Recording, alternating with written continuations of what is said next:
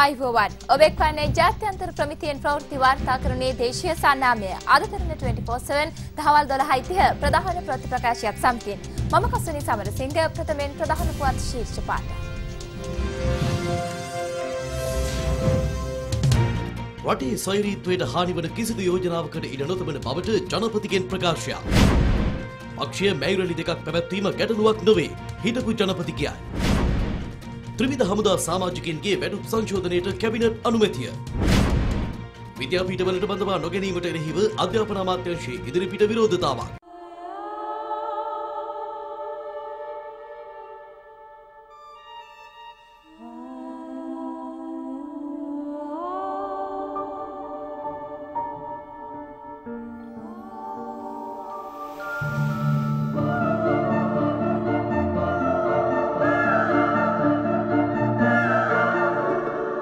Living your masterpiece. Rossell, eternal elegance. ප්‍රථමයෙන් දේශීය පුවත්. රටේ ස්වෛරීත්වයට හානි වන කිසිදු යෝජනාවකට ඉඩ නොතබන බව ජනාධිපති මෛත්‍රීපාල සිරිසේන මහතා පවසනවා. ඕනෑම පුද්ගලයෙකුට ඕනෑම යෝජනාවක් ගෙනීමට අවස්ථාව පවතින බවයි ජනාධිපතිවරයා සඳහන් කළේ. අද පෙරවරුවේ මාධ්‍ය ආයතන ප්‍රධානීන් ප්‍රවෘත්ති අධ්‍යක්ෂකවරුන් සහ ප්‍රවෘත්ති කතුරුවරුන් අතර පැවති සාකච්ඡාවකදී උතුරු පළාත් සභාව සම්මත කරගෙන ඇති යෝජනාව පිළිබඳව මාධ්‍යවේදියෙකු නැගූ ප්‍රශ්නයකට පිළිතුරු දෙමින් ජනාධිපති මෛත්‍රීපාල සිරිසේන මහතා මෙම අදහස් පළ කළා. එහෙත් කිසිදු අවස්ථාවක වටපිටන යෝජනා ක්‍රියාත්මක කිරීමට Taman ඉඩ නොතබන බව ජනාධිපතිවරයා එහිදී වැඩිදුරටත් කියා සිටියා. මේ අතර පොළොන්නරුව දිස්ත්‍රික්කයේ සියලු පුරාවිද්‍යා ස්ථාන සංරක්ෂණය කිරීම සඳහා වැඩි දියුණු කිරීම පිළිබඳව සාකච්ඡාවක් ජනාධිපති මෛත්‍රීපාල සිරිසේන මහතාගේ ප්‍රධානත්වයෙන් ඊයේ පස්වරුවේ පැවැත්වුණා.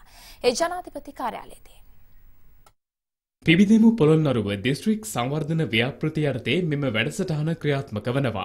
විශේෂයෙන්ම ගල් විහාරයේ අවට පූජා භූමියේ සංවර්ධන කටයුතු පිළිබඳ මෙහිදී සාකච්ඡා කරනු අතර පූජා භූමිය සහ ඒ අවට මාර්ග ප්‍රතිසංස්කරණය කිරීම, විදුලි ආලෝකය ඇතුළු පහසුකම් වැඩි දියුණු කිරීම මෙන්ම පැමිණෙන ජනතාවගේ පහසුකම් වැඩි දියුණු කිරීම පිළිබඳවද මෙහිදී අවධානය යොමු වී තිබෙනවා. පූජා භූමියේ පෞරාණික වටිනාකම් ආරක්ෂා කරමින් සහ එහි පැමිණෙන බැතිමතුන්ගේ සිත් පහන් වන අයුරින් පරිසරය සකස් කරමින් එම සංවර්ධන කටයුතු සැලසුම් කිරීමේ අවශ්‍යතාවයද එහිදී ජනාධිපතිවරයා පෙන්වා දුන් බවයි ජනාධිපති මාධ්‍යංශය සඳහන් කළේ. එමෙන්ම පූජා භූමියට පැමිණෙන විදේශ සංචාරකයින්ට බෞද්ධ දර්ශනයේ වැදගත්කම් පිළිබඳ පණිවිඩයක් ලබා දිය හැකි අයුරින් එහි නිර්මාණාත්මක කටයුතු සිදු කිරීමේ වැදගත්කමද පෙන්වා දුන් ජනාධිපතිවරයා එම සියලු ව්‍යාපෘති ක්‍රියාත්මක කිරීමේදී විධිමත් සැලසුම් ඔස්සේ ඒවා ක්‍රියාත්මක වීමේ අවශ්‍යතාවයද එහිදී පැහැදිලි කර තිබෙනවා. ඓතිහාසික පොළොන්නරුව පුරවරයේ අභිමානයේ විදහා දැක්වන අයුරින් පොළොන්නරුව පුරවරයට ප්‍රවේශ වන ස්ථානයේ වාහල් කඩක් ඉදිකිරීම පිළිබඳවද මෙහිදී යෝජනා වී තිබෙනවා.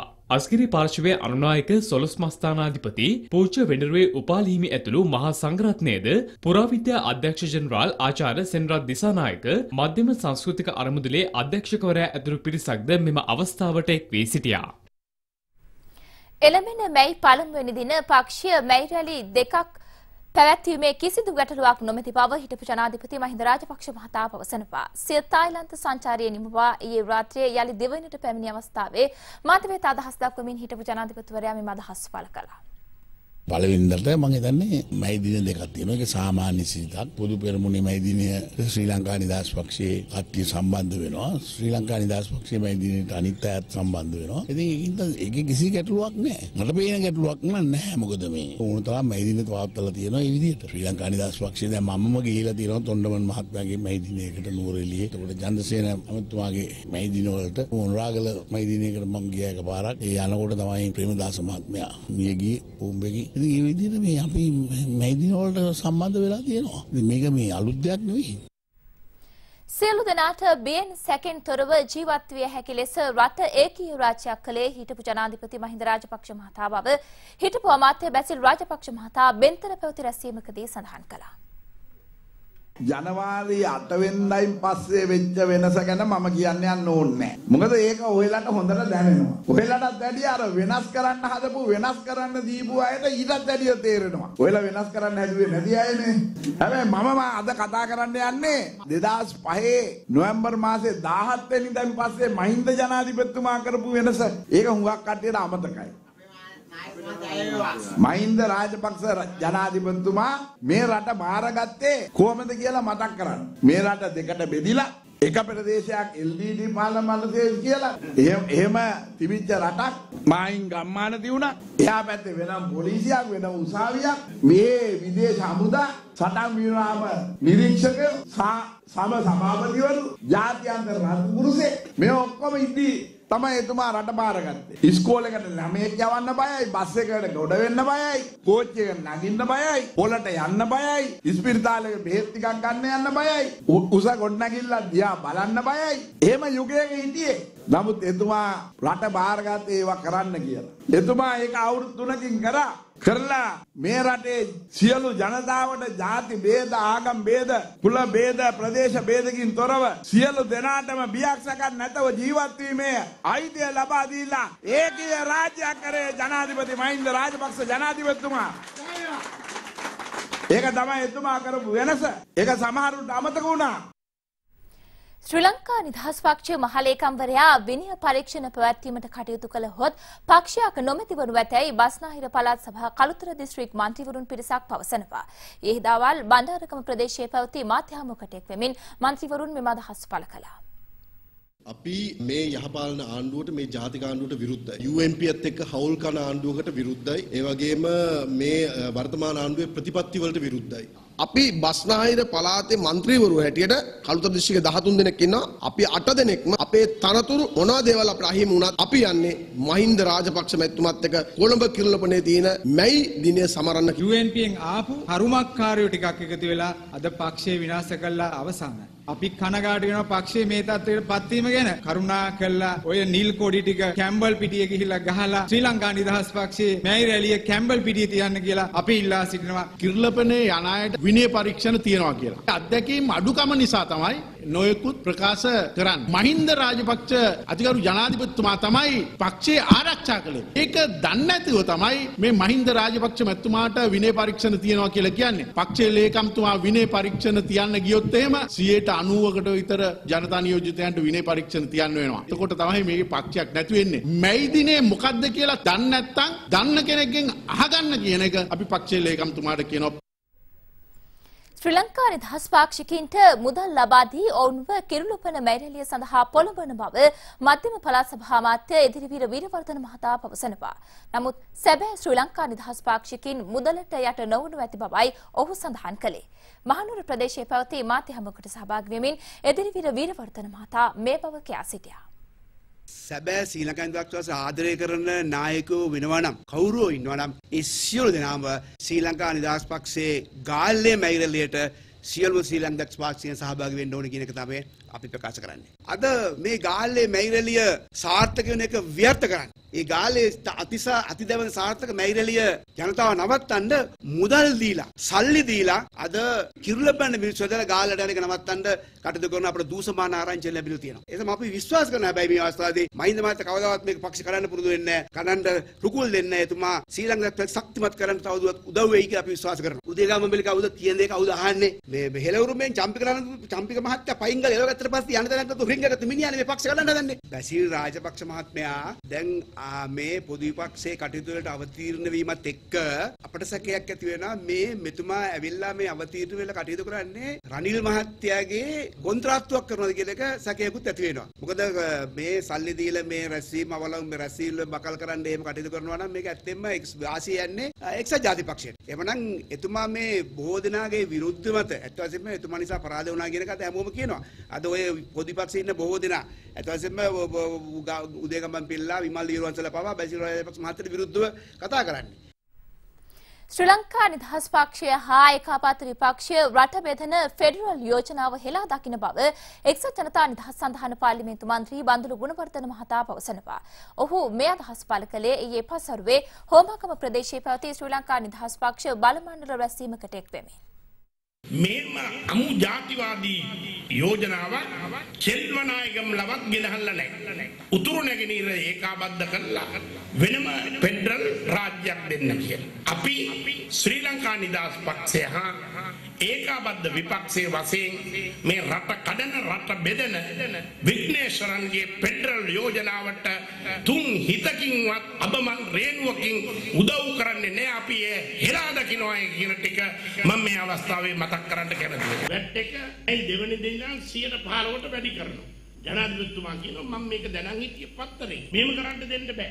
එතකොට අග්‍රාමාත්‍යතුමා තමයි ජනාධිපතිතුමාට කියන්නේ නැතුව රට ගෙනියන්නේ. බොරුව, හොරකම, බැරිකම කියන අනු තුනක තමයි මේ ආණ්ඩුව අද රඳා පවතින්නේ. මෙහෙම බොරු කියපු ආණ්ඩුවක් ලංකාවේ තිබිලා නැහැ. මගෙන් කීප දෙනෙක් ඇහුවා මුදල් ඇමතිකම අරන් ආණ්ඩුවට එකතු වෙන්නද යන්නේ කියලා මෙහෙම ප්‍රචාරයක් යනවා. මම කිව්වා ඔව් මම මුදල් අමාත්‍ය ධූරය අරන් ආණ්ඩුවට එකතු වෙනවා.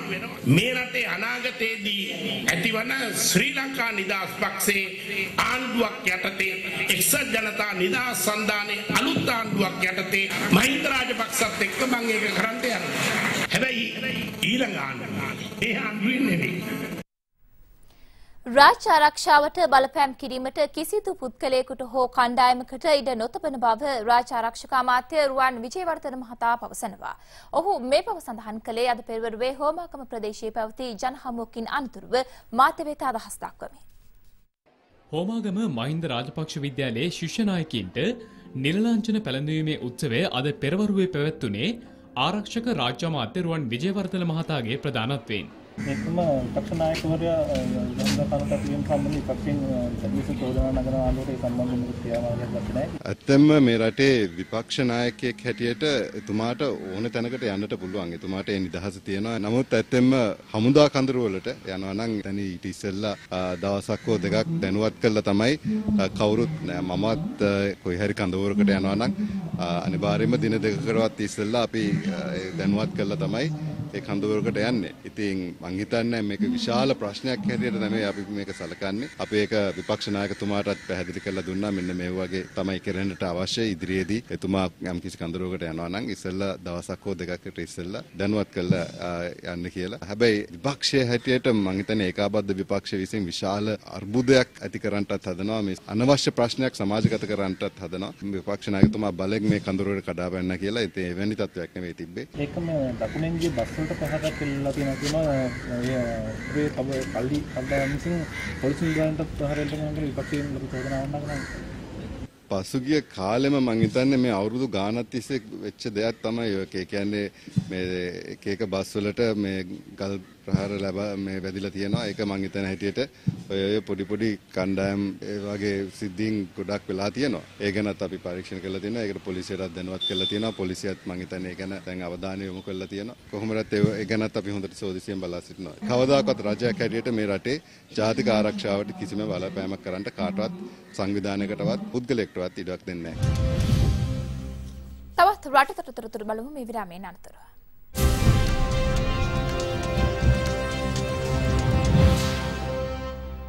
Discover a secret of the most luxurious kind. A secret that pampers you with the freshest, juiciest extracts from nature and the finest French ingredients. World-class natural beauty care. Sari, it's a secret. ත්‍රිවිධ හමුදා සමාජිකින්ගේ වැටුප් සංශෝධනයට අදාළ චක්‍රලේඛයට cabinet අනුමැතිය හිමි වූ බව cabinet ප්‍රකාශක අමාත්‍ය රාජිත සේනාරත්න මහතා පවසනවා. අද පැවති කැබිනට් තීරණ දැනුම් දීමේ මාධ්‍ය හමුවට එක්වමින් අමාත්‍යවරයා මේ අදහස් පළ කළා. රජයේ සේවකයන්ට අපි රුපියල් 10000ක වැටුප් වැඩිවීමක් දීලා ඒකෙන් මුල් 2500ක් වැටුපට එකතු කරා. ඒ වගේම 2016 දී පෙබරවාරි 25 වෙනිදා චක්‍රලේඛයකින් ඒකට සමගාමීව රාජ්‍ය සංස්ථා ව්‍යවස්ථාපිත මණ්ඩලය රජයේ සත් සමාගම් නිලධාරීන් මේගොල්ලන්ගේ සේවකින්ගෙත් වැටුප් වැඩි කරා. මෙම චක්‍රලේඛනය අලුතෙන් මේකට සමගාමීව ත්‍රිවිධ හමුදාවේ සමාජිකයන්ගේ ඒ අනුව වැටුප් සංශෝධනය කිරීමට ගෙන ආපු චක්‍රලේඛනය නිකුත් කිරීම සඳහා නිර්දේශ ඉදිරිපත් කරපු චක්‍රයේ උපදේශ නිකුත් කිරීමට අමාත්‍ය රවි කරුණානායක ඇමතුමා ගෙන ආපු යෝජනාව අනුමත කළා. ලක්ෂ 17ක පමණ විදේශ ශ්‍රමිකයින් සිටියද විදේශ සේවා නියුක්ති කාර්යාංශයේ ලියාපදිංචි වී ඇත්තේ ඔවුන්ගෙන් 95,000ක පමණ පිරිසක් බව විදේශ රැකියා අමාත්‍ය තලත අතුකොරළ මහත්මිය පවසනවා. ඇය මේ අදහස් පළ කළේ ඊයේ පැවති මාධ්‍ය හමුවකට එක්වමින්. ඉතින් ලක්ෂ 17ක් විදේශගත ශ්‍රමිකයෝ ඉන්න රට අය ශ්‍රී ලාංකිකයින් හැටියට 95000ක 96000ක ප්‍රමාණයක් තමයි අපි ලබා දීපු කාලය තුල ලියාපදිංචි වුණේ. ඉතින් දැන් අපි ඒකට තවත් කාලය දික් කරලා තියෙනවා. මොකද අපිට අවශ්‍ය වෙනවා මේ දත්ත එක්රැස් කරගන්න. අපි මේ හැම එකක්ම කරන්නේ අපේ විදේශගත ශ්‍රමිකයා ආරක්ෂා කරන්න. අපිට තාමත් දත් එකතු කරගන්න බැරි වෙලා තියෙනවා. නීති විරෝධීව ගිය අය සහ නොයෙකුත් හේතුන් නිසා ලියාපදිංචි නොවී හිටපු ලක්ෂ 15කට වැඩි ප්‍රමාණයක් ඉන්නවා. ඒ වගේම මේ හැම එකක්ම හේතු කරගෙන අපි ඒගොල්ලෝ කොහොම හේතු වුණත් ඒගොල්ලෝ ගැන හොයලා බලන්න අපි කටයුතු කරනවා. අපි හරිම මානසික පීඩනයකින් නොයෙකුත් දුෂ්කරතා මැද නැගිටින්න හදන රටක් හැටියට අපි තවත් නොයෙකුත් ප්‍රශ්න මැද ජීවත් වෙනවා. මේ යන අය බොහොම සැහැල්ලුවට හිතලා සන්තෝෂෙන් යන ගමනක් නෙමෙයි යන්නේ. මේ යන්නේ මොකක් හරි කාරණයක් නිසා Tamanට කර කියා ගන්න දෙයක් නැති නිසා. ඉදිරියේදී වගකිය යුතු රජයක් හැටියට මෛත්‍රීපාල සිරිසේන ජනාධිපතිතුමා රනිල් වික්‍රමසිංහ අගමැතිතුමා ඇතුළු අපේ රජයේ වගකීමක් ඇතුව රටට අපනයන ආදායම වැඩි කරන්න කටයුතු කරලා රටේ මුදල් සංචිතය වැඩි වෙනකොට මේවා අඩු වෙනවා නම් අපිට හොඳ දෙයක් කරන්න පුළුවන්. මොකද අපි සැලසුම් කරලා තියෙන පුළුවන් තරම් පුහුණු ශ්‍රමිකයෝ පිටරට අරින වැඩපිළිවෙලක්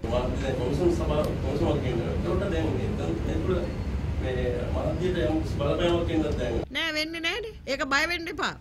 අගමැතිතුමා කොහෙවත් තර්ජනය කරේ නෑ. අගමැතිතුමා එතුමා ගැන එයා පැහැදිලිව කිව්වේ මාධ්‍ය හරහා එයාට වෙන අසාධාරණකම් කෙනෙහිලිකම්. හැබැයි ඉතින් සුදුවයන් කොහෙවත් ගිහිල්ලා නෑනේ. මාධ්‍ය කොමිෂන් සභාවක් එනවා නම් ඊටාම හොඳ දෙයක්. ඕගොල්ලෝ බය වෙන්න එපා.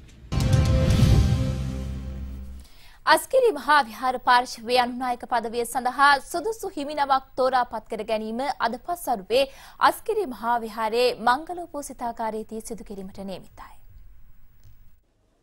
පුරප්පාඩුව පවතින අනුනායක පදවිය සඳහා අස්කිරි පාර්ශවයේ ලේකකාධිකාරී පූජ්‍ය අනමඩුවේ ධම්මදස්සී හිමි සහ මහියංගන රජමහා විහාරාධිපති පූජ්‍ය රුලෑවත්තේ ධම්මරක්කිත හිමි ඉදිරිපත් වන බව අස්කිරි මහා විහාර ආරංචි මාර්ග සඳහන් කරනවා. ජ්‍යෙෂ්ඨ අනුනායක ධුරය හෙබ වූ අතිපූජ්‍ය වරකාගොඩ ඥානරත්න නා හිමියන් මහානායක ධුරයට පත්වීමෙන් පුරප්පාඩු වූ අනුනායක ධුරය සඳහා සුදුසු හිමිනමක් පත් කර ගැනීම අද පස්වරුවේ සිදු කිරීමට මහානා හිමි ප්‍රමුඛ කාර්ක සංඝ සභාව තීරණය කර තිබෙනවා. අස්කිරි මහා විහාර පාර්ශවයේ අනුනායක පදවි දෙකක් පවතින අතර මහානා හිමියන් දැරූ ජ්‍යෙෂ්ඨ අනුනායක පදවිය පොළොන්නරුව සොළොස්මස්ථානාධිපති පූජ්‍ය වෙඬරුවේ උපාලිනා හිමියන් විසින් හොබවන අතර අනෙක් පදවිය සඳහා සුදුසු හිමිනමක් අද තෝරාපත් කර ගැනීමට නියමිතයි.